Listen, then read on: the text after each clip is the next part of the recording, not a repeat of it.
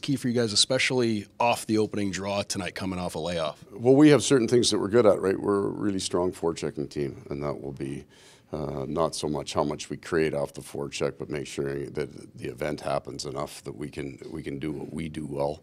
That'll be the first tell. It's been a block of time, but it's unusual because it's in March, and nobody ever gets this block of time usually in March, and we needed it even with a thin schedule. You've always got some guys that have lingering things that we've been able to clean up a little bit. Pushed them hard, but also gave them some recovery time. So with a mind that it's tonight, and we're solely focused on tonight, but we got a big block of games coming up here, so we wanted to make them, help them recover and then heal up as well. How do you explain your success versus the Canadiens this season? I don't know if I ever felt that. I think we caught each team. Some teams, the schedule says you always catch them at a really bad time for you, and sometimes it's a good time. I felt we've caught them at a good time kind of for us. They've been banged up a lot when they come in.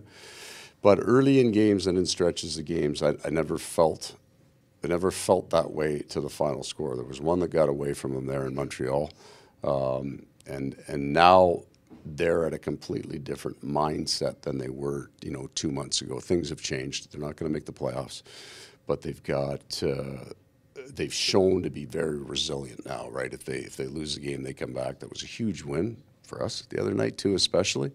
In a game back-to-back that you wouldn't have expected. Pitt's in the exact same spot that we are. So they're coming ready to play, and if you give them room, they're going to make plays, and it'll be a good hockey game. Like they're playing hard. You arrived as a coach in the NHL early, obviously, and now you have a guy like Martin St. Louis, who's still young, right? Yeah.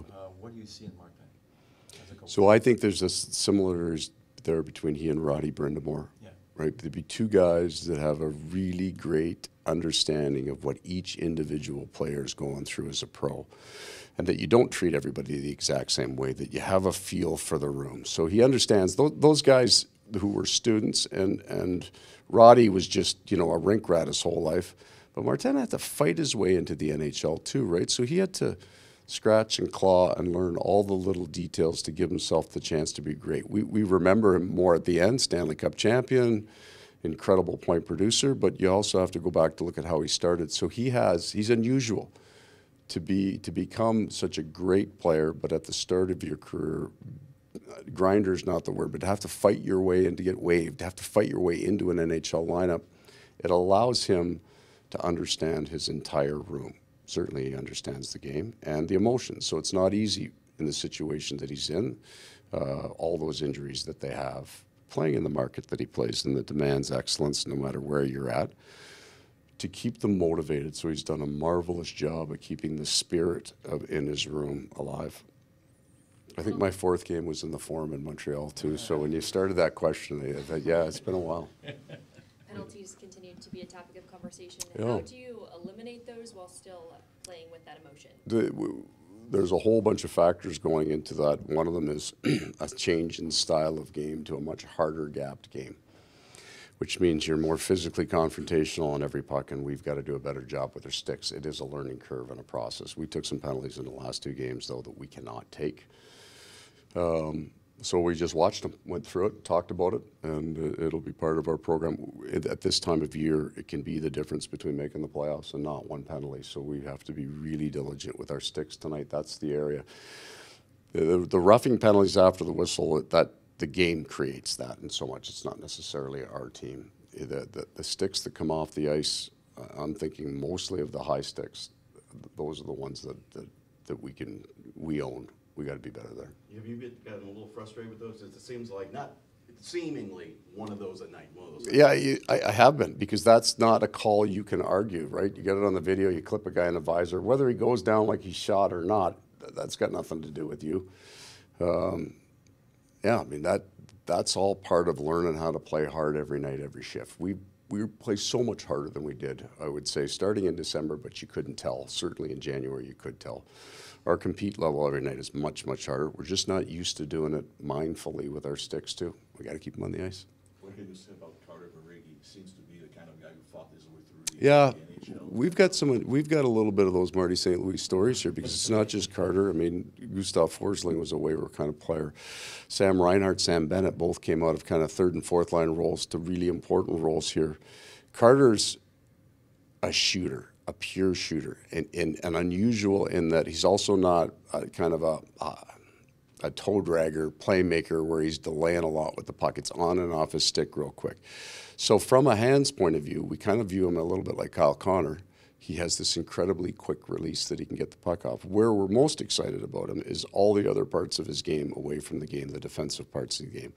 So you look at him and we look at Anthony Duclair sometimes in the same way. For them to have the success and become really permanent fixtures, they have always felt, I got to score goals, I got to score. And it's true, they do. It's what they do well. But the limiting factor for them early on in their career was their defensive play. For both those guys, it's not a willingness or it's an understanding. It's a mindset when you hit the ice, because every time they hit the ice, they're going, well, I might be going down, I might be getting sat out, I got to score tonight. And that changes the way you play the game. What we're hopeful with Carter especially, you hit 30, you have back-to-back, you can relax a little bit. You just play the game. You're going to score goals. You're going to get your shot off, so you can just relax, take care of the other parts of the game. And that will get you in the lineup and get you more minutes. And maybe he's a 40-goal guy next year. Who knows? He certainly had his chances. With Alex Lyon going down, is that just keeping him fresh for when you... I'm sorry? With Alex Lyon going Correct. down, is that just No, keeping him fresh? No, we want to get him in a game. He's been off for a block of time, right? He came in at a critical part of our year. We played playoff teams, beat Boston, and then our schedule allowed us to run Sergei. And with the schedule coming up, we have back-to-back 4-game weeks. We need a goal. We need another goaltender who's going to have to go in and play. So we have the opportunity to get him 1 or 2 games up in Toronto. It'll be a direct flight, and we'll get him right back here, and he's going to have to play next week. Does he meet you in Detroit, or is he coming all the way here? That's going to all depend on how much action he gets tomorrow night, how Sergei gets through the game tonight, whether he'll back up against New Jersey or not, or then we would just bring him into Detroit. How valuable has it been for you to retrieve a guy like Anthony Duclair, and what can you say about the work he's done to get back? It's such a difficult injury because he is a skater first and foremost at speed. And then while you're rehabbing, you really can't push your legs too very hard. So, and then there's a whole brand new system, brand new players, brand new coaching staff. He's done a marvelous job sitting in the meetings and picking up our game. So there was, when he went back in his first game, he was technically very good. He did, you know, we had some questions on the bench, but he picked up and he went. So I give him a lot of credit for being mindful for 6 months sitting in meetings, and you know you're not playing. He might sleep through half of those. I do anyway. And then not be able to push kind of his moneymaker, his feet. He did some great work. I'll credit our performance group here too, picking the right time, being patient, because it took longer than we thought. But that wasn't a fault. It was just the right decision on his particular injury and where he was at. So when he's come back, he hasn't had any flare-ups. He hasn't missed a day's practice because of it, so he's been right and ready. Any update on Patrick on this? No, he's not an option for us this year. He's training real hard, but he won't play for the Florida Panthers this year. Correct. Okay, thank you. Okay, guys. Everybody, good night.